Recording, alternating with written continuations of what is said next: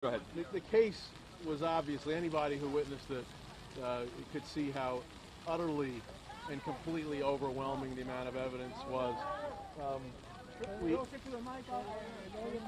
We obviously, I don't think anybody would doubt that we fought like hell. We fought like complete savages and left it all on the battlefield for Joaquin Guzman. I mean, this is America, and no matter who the defendant is, you still have to fight to the death. No matter what people think, what society thinks, what the government thinks, we took that obligation incredibly seriously, and as I said, we left nothing.